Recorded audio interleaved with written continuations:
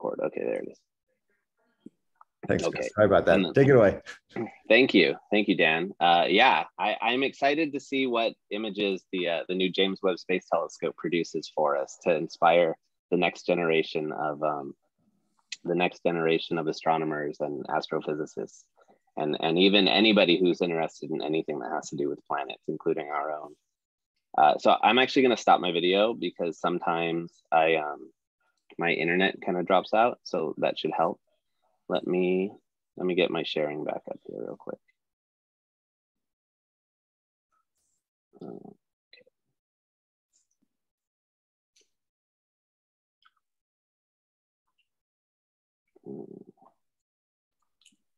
All right, it's already starting to be slow.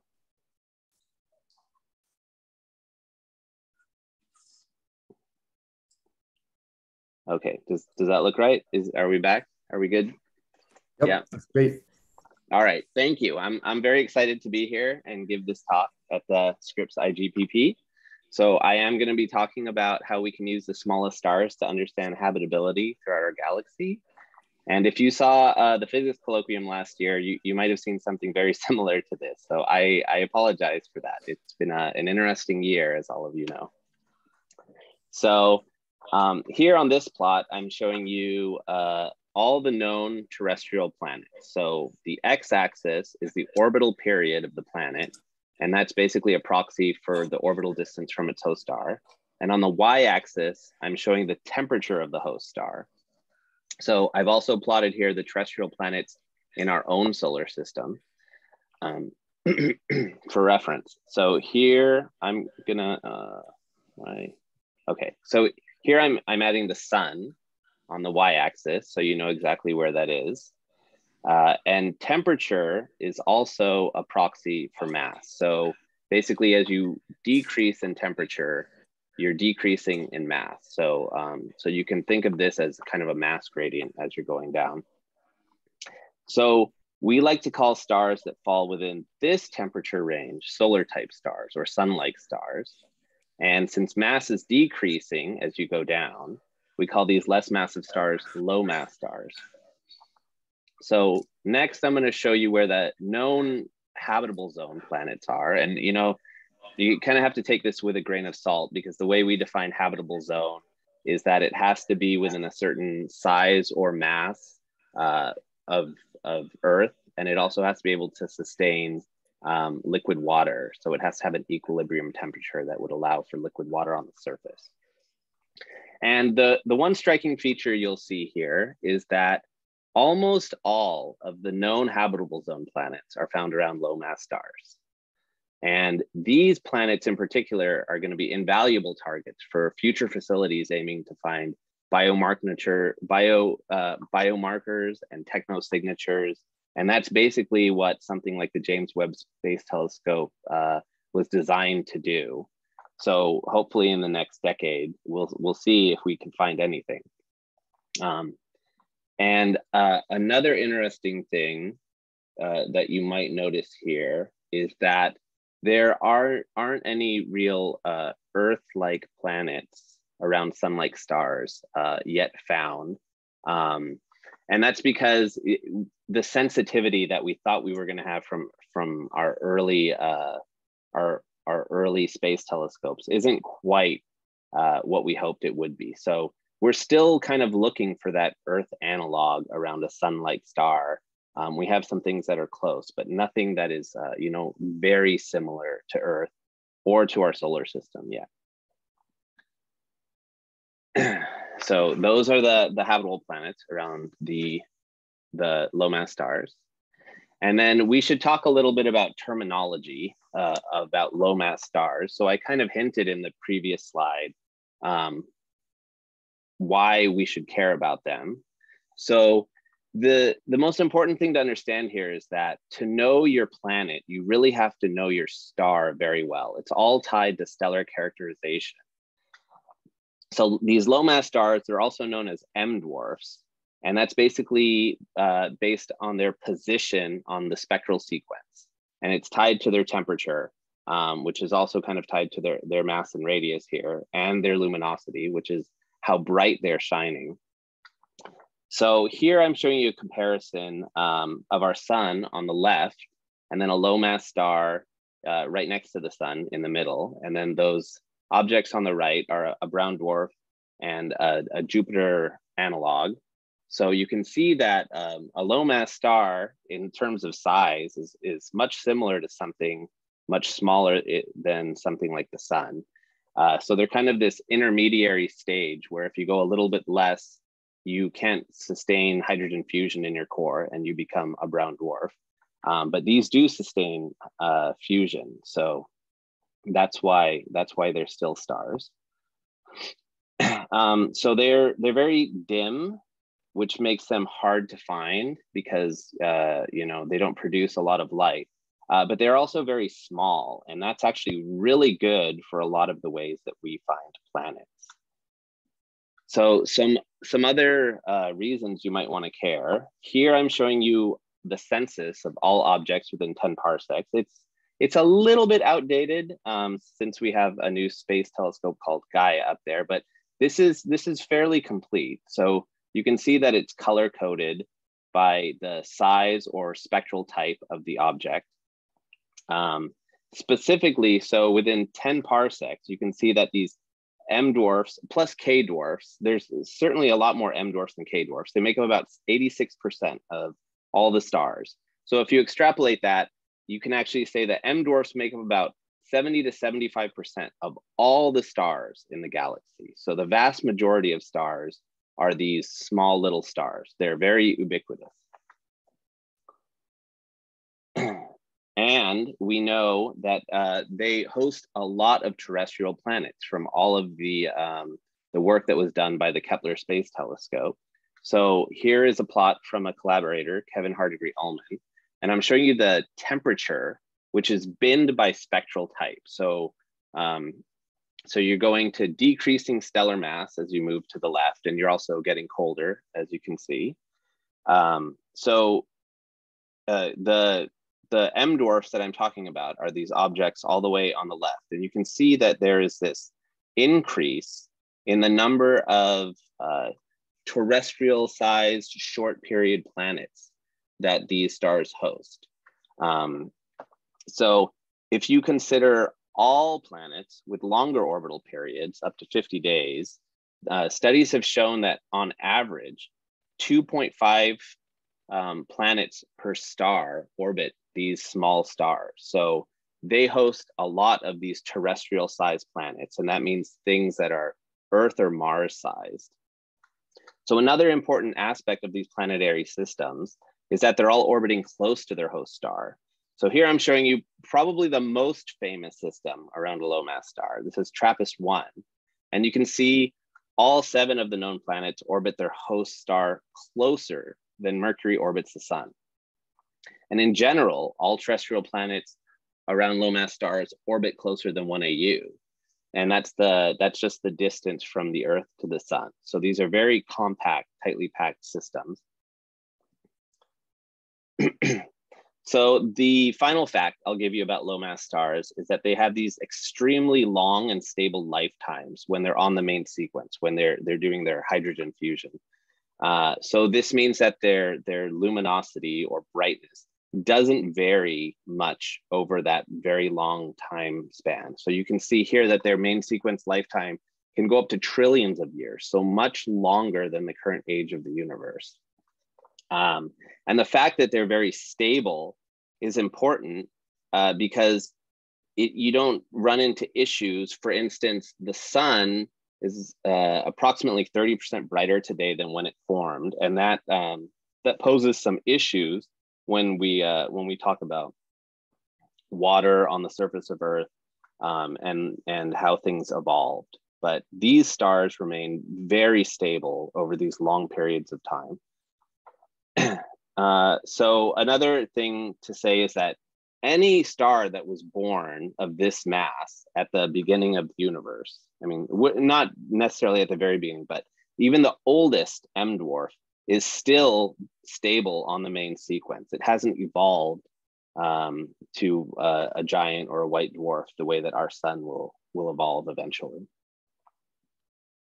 So in aggregate, all of these characteristics are what make these low mass stars extremely valuable for studying habitability within our galaxy.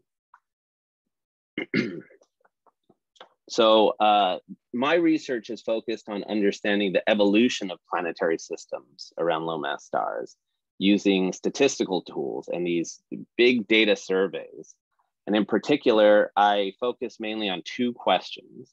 How do planet-planet interactions influence planetary system evolution and habitability? And how do star-planet interactions influence planetary system evolution and habitability?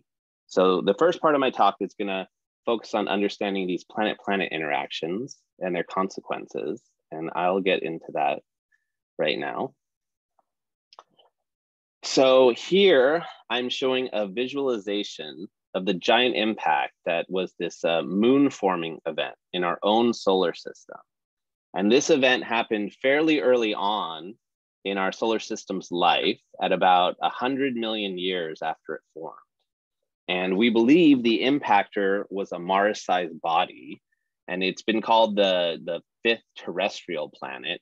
And the collision created this large amount of dust, which orbited the Earth until it finally coalesced into the moon, as it's doing right here. So some important questions that are related to this event in particular is, was this giant impact important or even necessary for life on Earth? So the impact created the moon, and the moon is important for lunar tides, which help transport heat from the equator to the poles. How important are these aspects for the way that life evolved on our own planet? Another thing that this impact did was it caused the rotation rate of the Earth to increase. And what effect would a slower rotation rate have had on life? And a question that I'm particularly interested in is, what if this impact happened later in the solar system's life? How would that have affected how life evolved, or when the genesis of life began to happen on Earth? And the reason that this last question is particularly interesting is because simulations of the solar system have shown that when you suppress giant planet formation, then giant impacts like this can occur much later in the lifetime of the system, as late as 1 billion years after the solar system formed. So this is an example of an impact in our own solar system, but what does this look like around another star? So to help orient you here, this is called a spectral energy distribution. It's the energy output of a star or a star system, because it's all unresolved, as a function of wavelength. So these kind of plots will show up a few times in the talk, but the x-axis is just wavelength. So as you move from the left to the right, you're going to redder and longer wavelengths. And then as you're going up, the energy output is going higher here, basically. So a couple of features to point out. The black curve, this is the expected energy output from the host star, from the actual star. But you see that up in the top right, there's this large deviation from the black line. And this is the excess mid-infrared flux. And we believe that this is created by orbiting dust, which reprocesses the starlight and then re-emits it at longer wavelengths. So these types of spectral energy distributions we believe to originate from giant impacts, or these planet-planet collisions. And they're notable for having these large amounts of excess mid-infrared flux.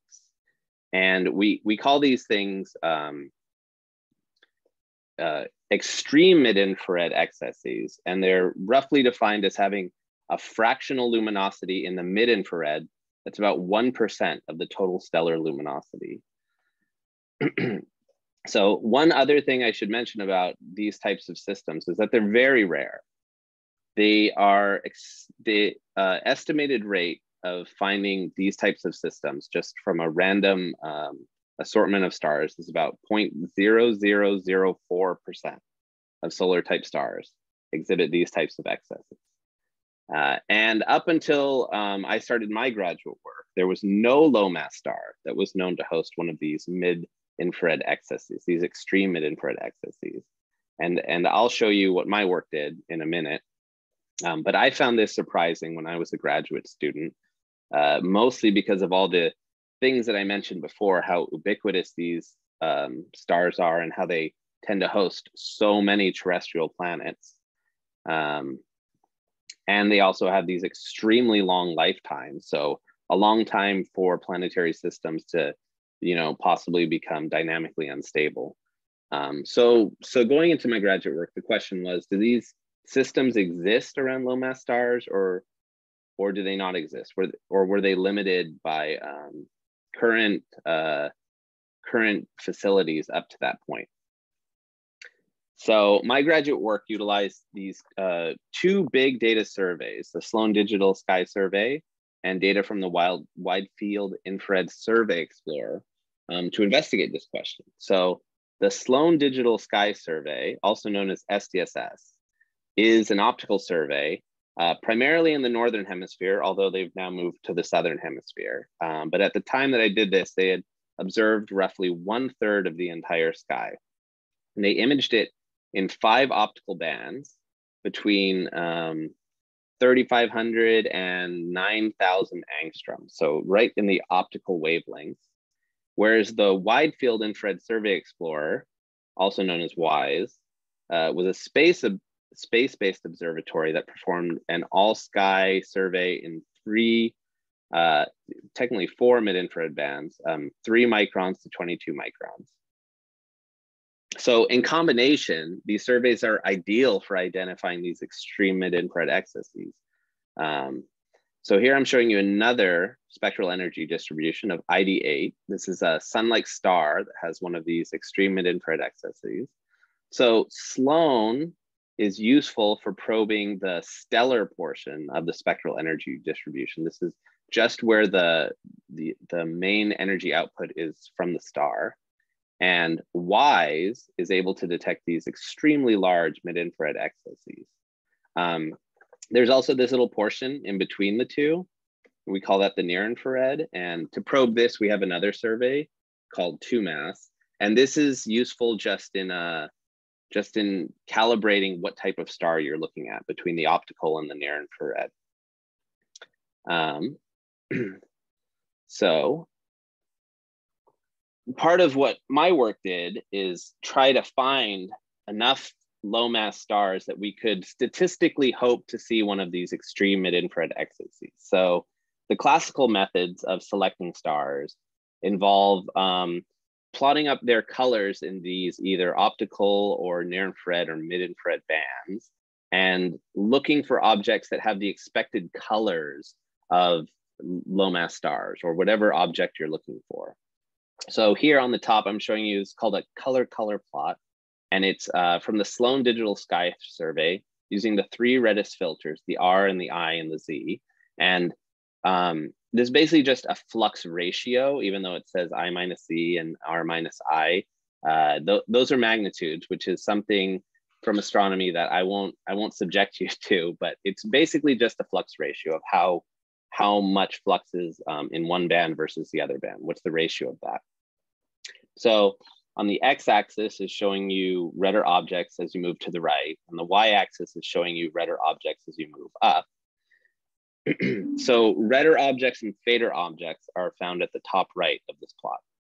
And the problem with using this approach is that many different sources tend to have similar colors. So the example I'm showing you here is these 3 objects on the bottom. They're all classified as point sources from Sloan, but you can see that they have, some similar-ish colors. So you could ask yourself, which one of these do you think is the dwarf star, which one is the giant star, and which one is the distant galaxy? And we can get back to that in a little bit. But all hope is not lost because there's a way to break this degeneracy. So we can actually see and measure the tangential motion of objects on the sky to figure out which one is a star versus these more distant objects. So in this illustration, I'm showing you that this low mass star, which tends to be nearer because it's fainter. So in order for it to be as bright as something like a giant star, it must be much closer to us than the giant star. It will have a motion on the sky over time. So we can observe this object, you know, over years or decades, and we'll actually see it move on the sky. Whereas giant stars will have very little motion, and galaxies should have, you know, approximately zero motion over these types of baselines, these time baselines. So just by measuring the motions of the stars, we can discriminate between low mass stars and these other types of objects. So now I'll tell you the truth to the images below to see how close you were.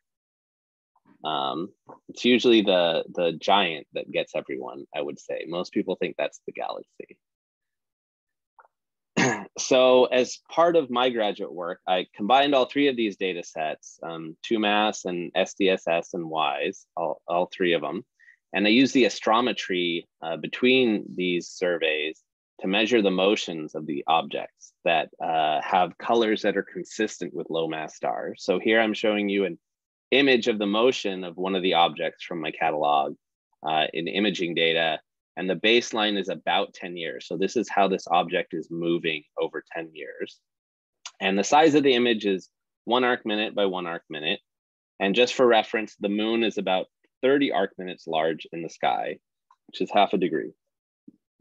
So this is one of the fastest moving stars in my sample, but we were actually able to measure motions down to about 7 milliarc seconds, which at the time was decently impressive, but now we live in the era of Gaia, and unfortunately Gaia can go down to micro arc seconds. Gaia is extremely precise, so this is a little outdated, but it was very, very necessary for the later parts of my dissertation work. So the resulting catalog I built was called the Motion Verified Red Stars, or MOVERS catalog. And I should mention now that astronomers love their tortured acronyms. So you're going to see a few of them in this talk. The plot on the right is showing you the number of stars as a function of color or spectral type, temperature, or mass. So those are all going to the right. Mass is decreasing, temperature is decreasing, spectral type is you would say it's increasing. And this catalog contained about 9 million stars, and it was built in a very systematic manner, the way that I classified things based on color and measured their proper motions. And that's going to play an important role later on when we talk about completeness.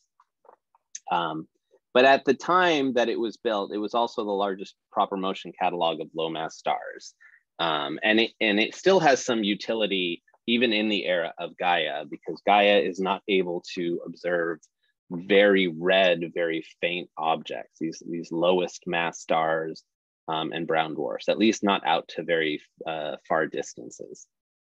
And I also built this secondary catalog, which was called the late type extension of movers, late movers. So these are things that are much colder. It's a mixture of stars and brown dwarfs. And in order to do that catalog, I actually had to recalibrate all of the Sloan astrometry for these extremely red sources, because all of their measurements of the position on the sky is based on bluer band passes. But as I mentioned, these are very red sources, so we had to calibrate them to the red band passes. And you can see that these objects in this late mover, they go down to below 2000 Kelvin. So now we are into the brown dwarf regime. So the next thing we need to consider is what objects can we actually observe a large infrared excess around? So there's a lot going on in this plot, and I'll take a little bit of time to explain it. But the axes are showing you the colors and brightness of objects, similar to how we saw previously. And a question that we want to know is, over what range of brightness and colors are we sensitive to these extreme mid-infrared fluxes from the star? or even if it doesn't have an excess, can we just detect what we would call the photospheric level of mid-infrared flux? And particularly, we're interested in what are the limits for sources that we can only detect if they have this extreme mid-infrared excess. So the colors in this plot correspond to the expected flux at 12 microns from only the star. And this red dashed line towards the top right, this demarcates the region where we can make a 12 micron detection, even if the star doesn't have any excess flux. So this is basically our sensitivity limit to just the star.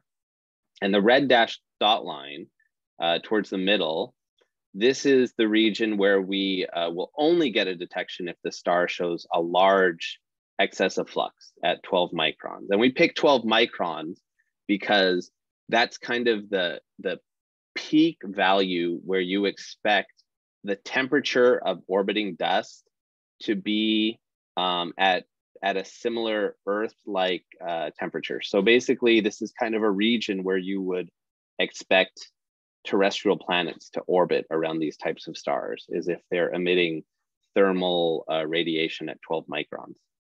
So this line, the dashed dot line, shows that we can detect it if the excess is 10 times larger than just the stellar flux at that level. And that's actually pretty typical for these extreme mid-infrared excesses.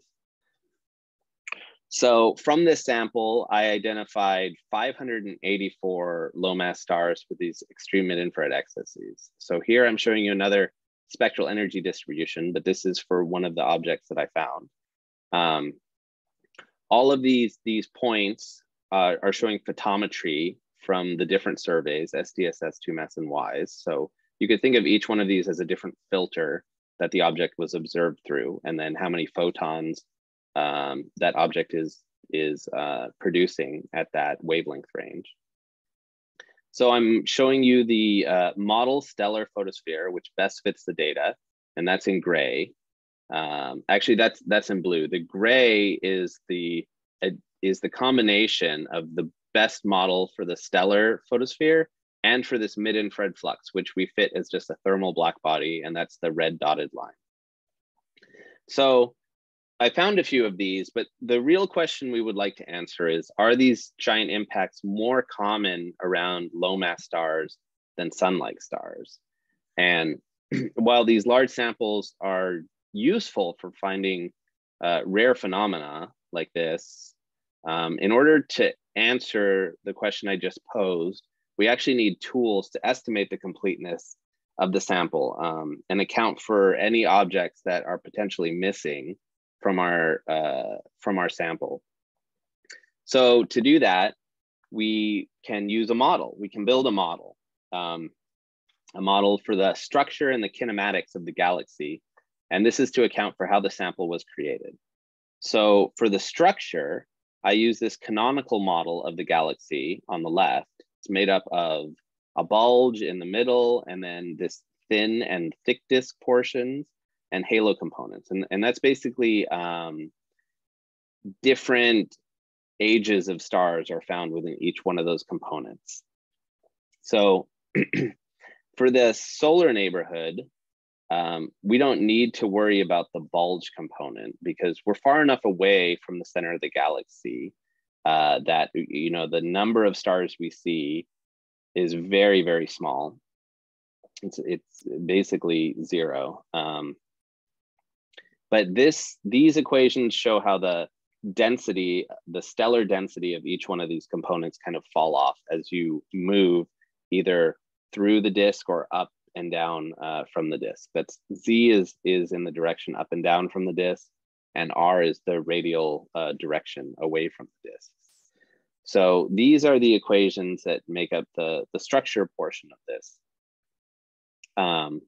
Each of these populations basically just depends on the local density, and then these coefficients for the scale length and scale height, and these flattening and gradient parameters. So these are things that we have calibrated empirically, just using large samples of stars in the local neighborhood. And on the right, I'm showing you the reference system for the kinematics of the galaxy. The U component points radially towards or away from the center of the galaxy. And the V component is in the direction of galactic rotation. And then this W component points either up or down in the plane of the galaxy.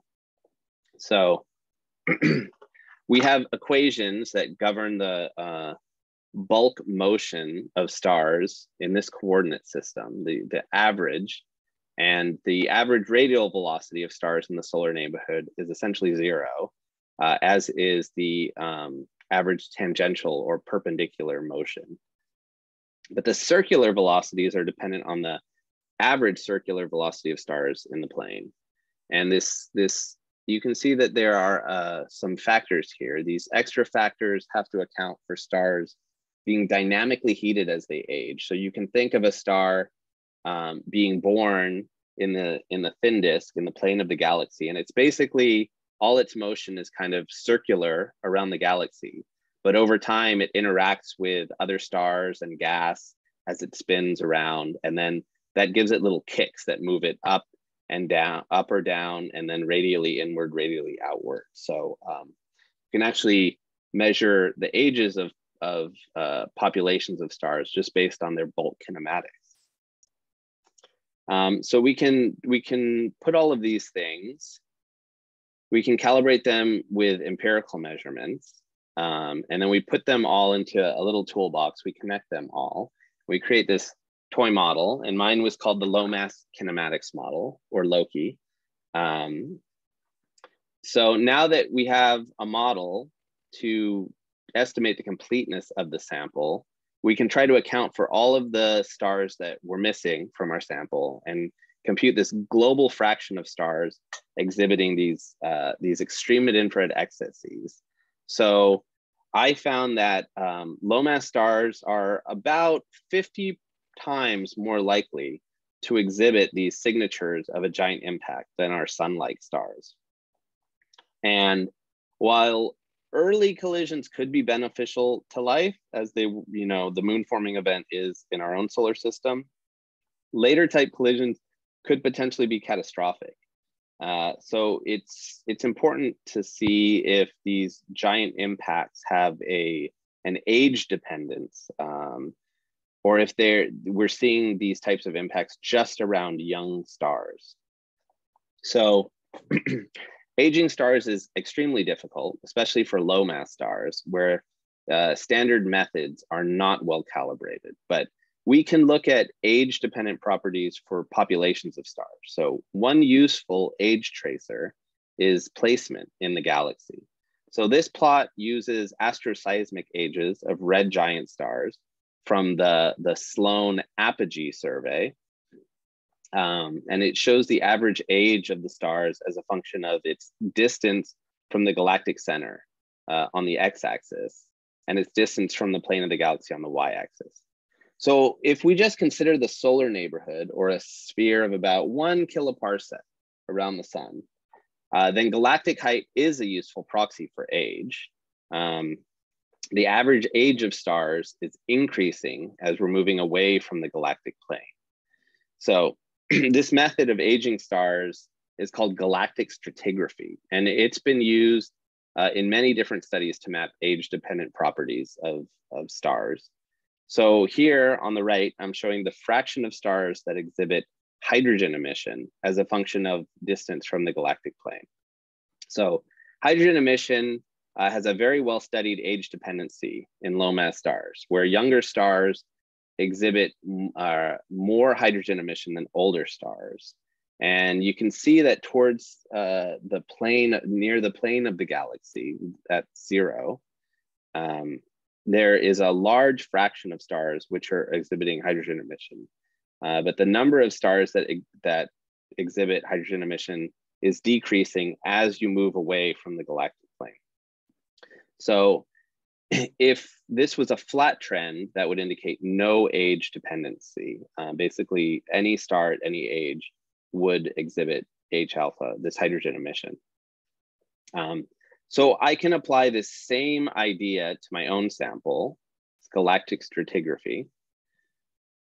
And we do see a similar trend with galactic height. So here I'm showing you the fraction of stars that show an extreme mid-infrared excess as a function of distance from the galactic plane. So all of these numbers now have been completeness corrected using the model that I mentioned earlier. And although the limits on the y-axis of these two plots are vastly different, there is a similar, very statistically robust trend here. And this trend actually implies two things. First, that there is an age dependency for these observed giant impacts, meaning that they're more likely to happen in relatively younger stellar populations than older populations. But second, that this trend has a preferential timescale over which it happens, over which these giant impacts happen. And this is actually something that we can investigate using evolutionary models of the galaxy, and then injecting a timescale for these collisions and comparing the outputs of that simulation to observational data. And this type of thing has been done for other types of stars. And this is kind of one of my ongoing projects right now, is to try and tease out a timescale for these collisions, whether they happen in the first, 100 million years, or first giga year, or within the first 5 billion years. So that has some important implications for habitability.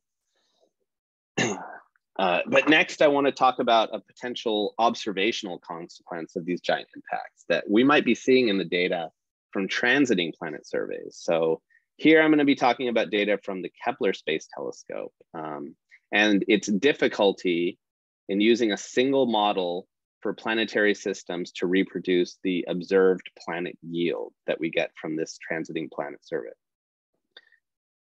So in this figure, I'm showing the Kepler planet yield as blue diamonds. And this is as a function of the planets observed in the system around the number of stars that they were observed around.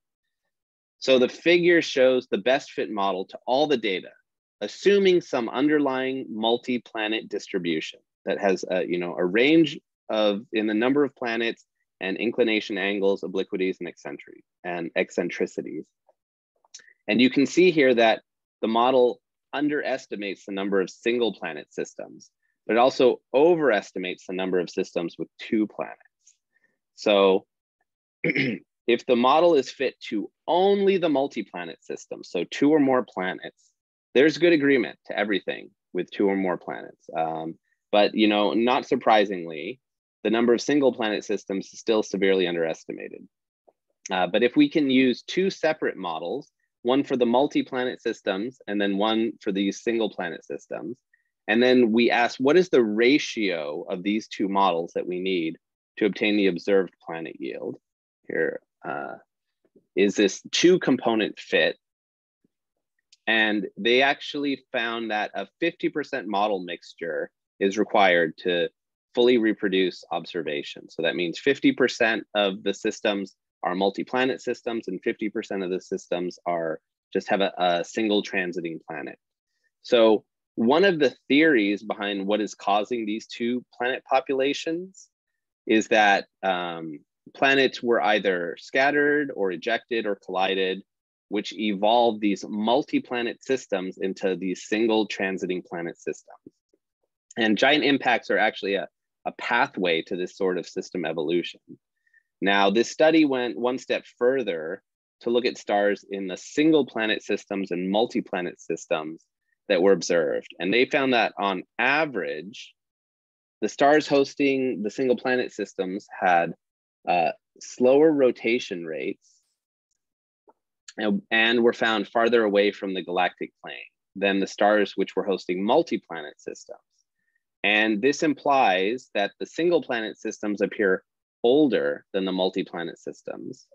However, there is a caveat in this result, because the differences between these 2 populations were only about 1.5 sigma. And herein lies the limitation of Kepler. So Kepler was incredible to exoplanet research. It found thousands of planets. I think, even to this day, we're still finding things in the Kepler data. But Kepler only looked at this small patch of sky during its initial mission.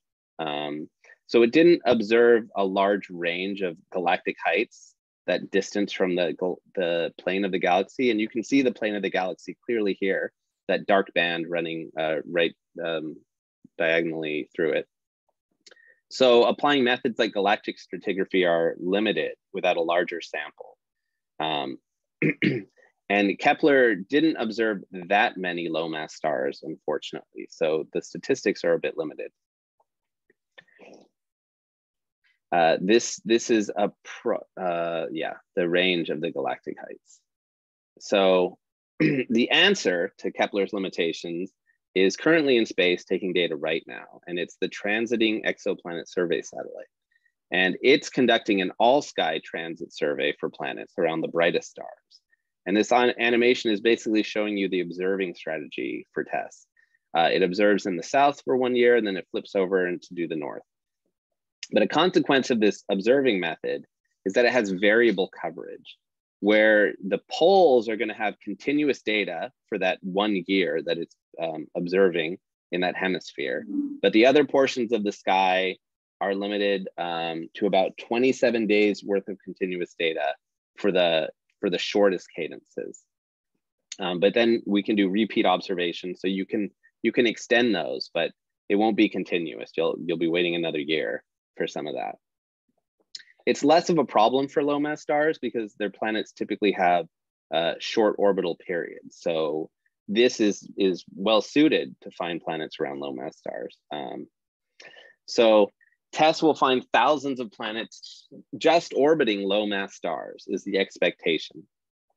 And hopefully TESS is going to be transformative for exoplanets around low mass stars. It's been up there for a few years now, and hopefully it'll be up there for a few more years. And we keep finding better ways to reduce the data, push its sensitivity down. So I'm excited to see how many planets this finds around low mass stars in the next couple of years. And that will help us answer these planet-planet interactions by finding planets, hopefully within these systems that have these extreme mid-infrared excesses. So we'll have to stay tuned for some of those results. But next, I want to talk about these star-planet interactions and how they could influence habitability. So we're going to go back to this plot with the habitable planets. And I want you to look at the planets around the low mass stars. So there is this gap, which maybe you notice, between the lowest mass systems that we found and the rest of the population. I'll draw this line for it. Now, this could simply be an observational bias because these systems are very red and very faint. And additional surveys that target this population may help elucidate this in coming years. But for now, we're going to focus on these two lowest mass systems. This is TRAPPIST-1 and Teegarden star. And there is something that's very interesting and peculiar about these two lowest mass planet hosts. So here I'm showing you low resolution near infrared spectra for TRAPPIST-1 and Teegarden star. And these spectra were taken using the SPECS instrument on the NASA Infrared Telescope Facility, which we also call the IRTF. So I'm showing you here some various atomic and molecular features that are common in the spectra of low mass stars. So if we compare what these stars look like to their best matching, you could say like counterparts, assuming that these are old stars, we get these matches. And qualitatively, these comparisons, look fairly decent, but there's a number of places that they deviate from one another. But if I show you the best match to any type of star, including young and old stars, this is what you get. And you can see that these are much better matches overall. And these are actually both young stars that these are fit to. So a question you might ask is, are these planetary systems very young? Or these stars, are they very young?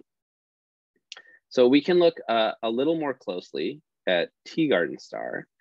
So here, the number of deviations between this old star and Teegarden star, I think the most prominent deviation is this H band here. And this is typical from collision-induced H2.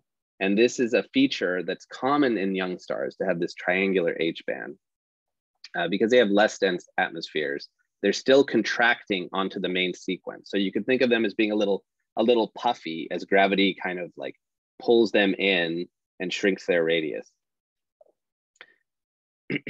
So again, this might ask, are these younger stars? And we can look at higher resolution spectra of young and old objects to see how deep these similarities go. So here is some high resolution spectra. And if we do kind of a deeper dive here, now we're looking closer at the atomic and molecular features between these stars. And you can see on the right that the planet host deviates greatly from the younger star. It doesn't have as deep of VO absorption, and it's completely missing the hydrogen emission. Also, the line depths are quite different in a lot of the atoms, the potassium, for instance. And then the atomic and molecular features appear more similar when you look at the comparison for the older star, but the lines tend to not be as deep, and the iron hydride doesn't really match up well. So what else could we potentially look at to distinguish if these planet hosts are young or old? So now in this plot, I'm showing you velocity components that I mentioned before. The U component is the radial component, and the W component is this up and down tangent to the plane. And then the V component is a circular velocity. So I've plotted up a bunch of different things here, including the two lowest mass planet hosts. And the younger sources are these thin disk sources, and they're kind of in this middle bottom portion where their distribution in this velocity space is not very extended. They're all kind of just moving circularly with very little radial or tangential velocity. And then as you move out in the radial and tangential way, you get into these thick disk stars, which are older and dynamically heated. So these sources are all very young, and they all have these signatures of very low gravity. But you can see that Teegarden star here and TRAPPIST-1, their kinematics make them look not young at all. They look very old. And no young star is typically found with kinematics like this. And in addition, there's other age tracers, which actually make these two stars look very old. So it does seem that these stars are old, but then the question remains, why are they showing signs of inflated radii? So there's a couple of possibilities just from studies of how stars evolve. There's low metallicity, which could make these stars masquerade as low gravity sources, except that the comparisons to known low metallicity stars show that their features are actually inconsistent. So they don't look like low metallicity stars. Also, increased magnetic activity can also modulate the radii of these low mass stars. But these stars don't appear to be relatively magnetically active. So that's basically traced through this hydrogen emission that I talked about. And these stars are relatively magnetically inactive or quiet. So one last thing that has been brought up is tidal effects between the star and the planet, which could potentially modulate radii. It's actually a very young theory, and there's still a lot of work that needs to be done on this, both theoretically and observationally.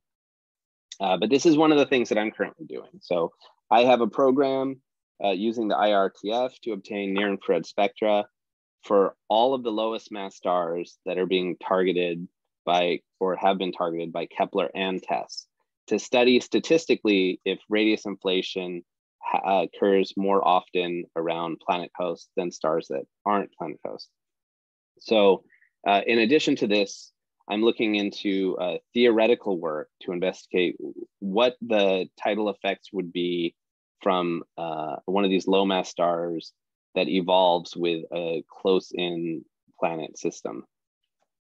So part of this is recharacterization of all the stars by aggregating all those surveys, as I mentioned before.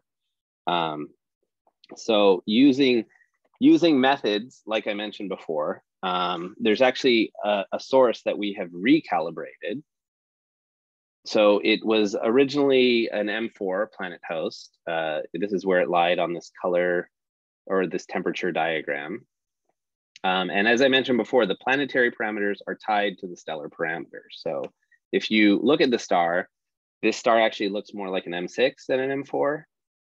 And it's also magnetically quiet. So here the black line is this star, and I'm comparing it to different, like just typical stars that you would see from these different temperatures or spectral types. And you can see that the black line doesn't have a lot of this H alpha emission, which means that it's probably an older source, but it also looks like it's lower temperature and mass than it was initially estimated to be.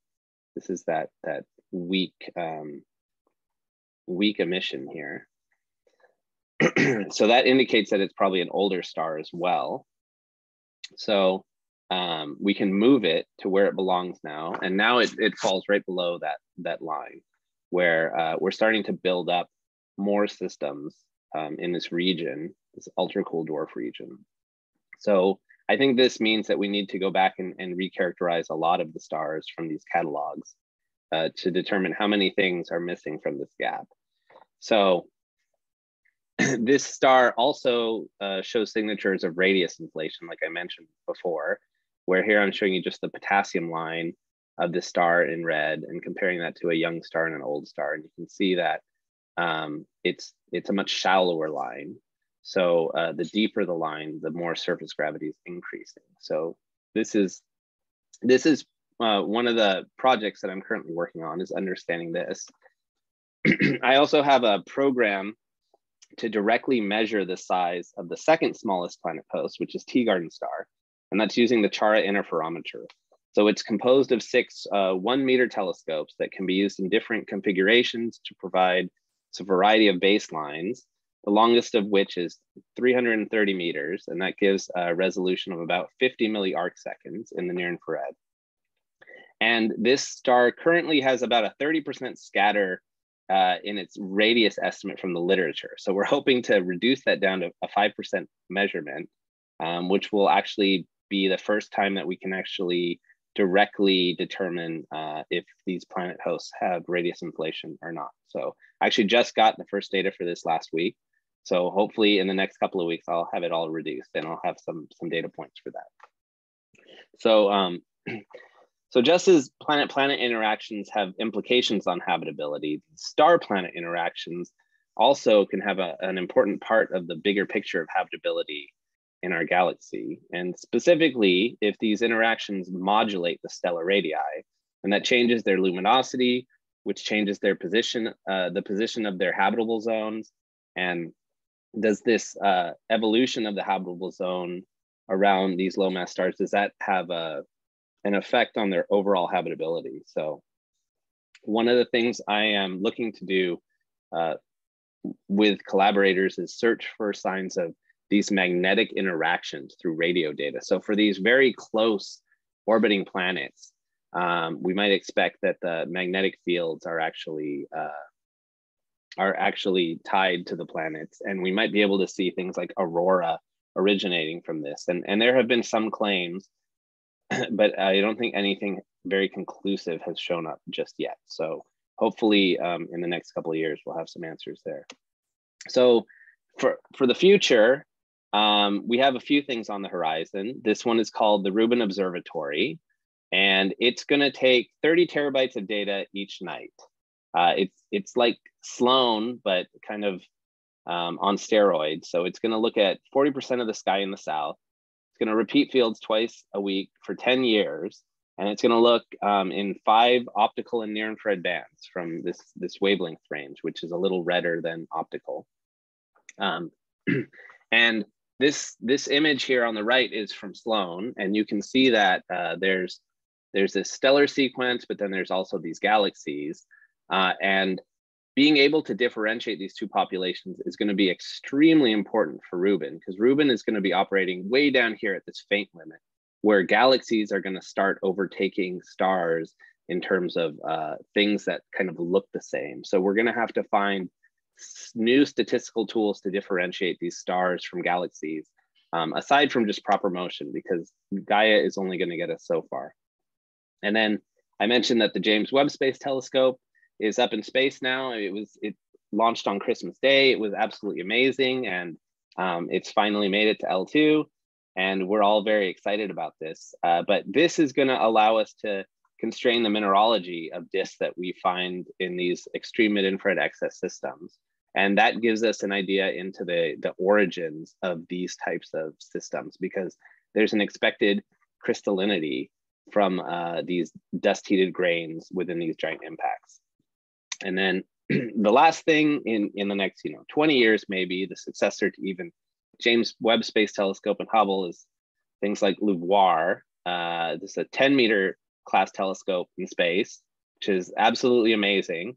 But this will drive our sensitivity limit down way, way farther, so that we're going to be able to see these giant impacts out to much greater distances and around even fainter systems than we're able to right now. So for reference, here is the telescope that I used for my study in comparison to things like James Webb and this other Origin Space Telescope, and it's just tiny. So I just want to thank all of my collaborators from all over the place that have made all of this, have enabled the science, and that I'm still continuing projects with. So I'll leave this up, and thank you all for listening to me.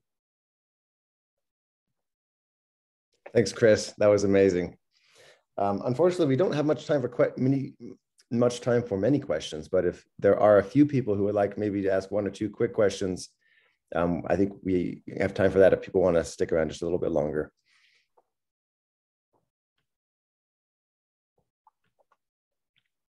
Madeline.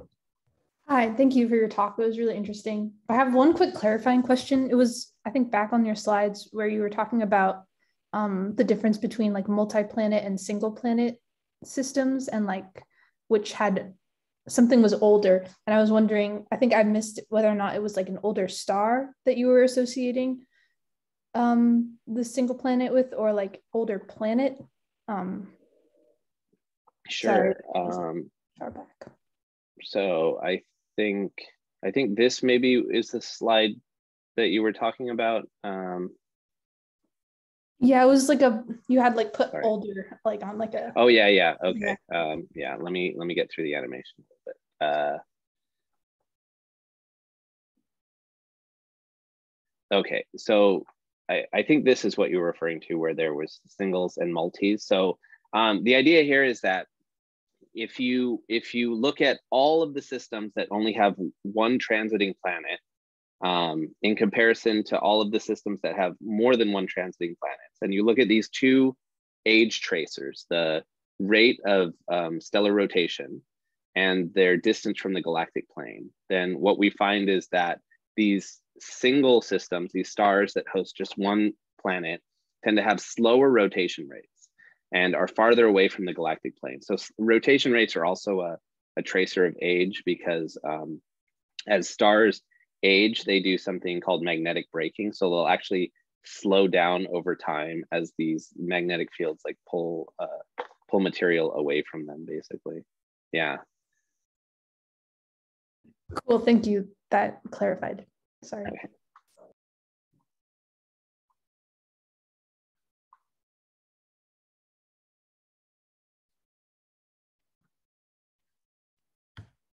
All right, well, if there aren't any further questions, thanks, Chris, again for an amazing talk. Good luck on your future research, and we'll see you next week, everybody. Thanks. Oh, and don't forget to end the recording there. End the recording, right. Here, I can also well, I'll end the recording and then I'll make you